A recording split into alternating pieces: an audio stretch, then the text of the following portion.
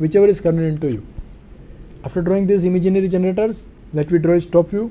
So to draw its top view, let me take projections from this front view, vertical lines from these points, vertical line from 1 and horizontal line from point 1, vertical line from point 1 dash and horizontal line from point 1. So here is one point, so that is point P1.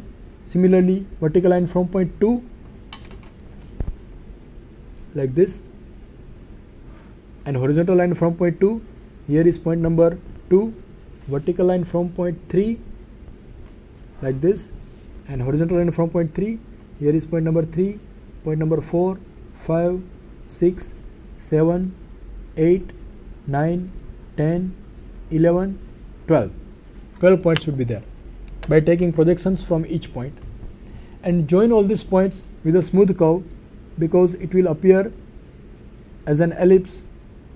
This base is circular and it's an inclined, so it will appear as an ellipse like this.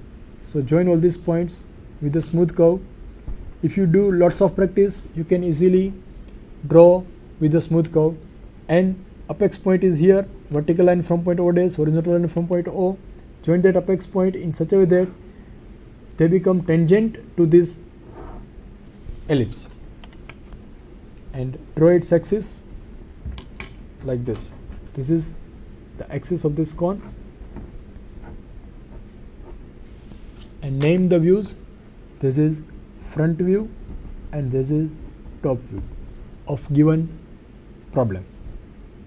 Dimensions are given to us. It is slant, it is resting on its slant edge.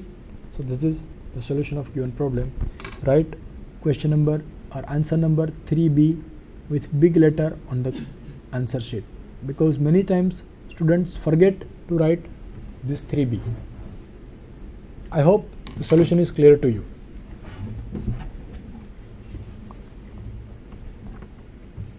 So right now we stop our discussion over here.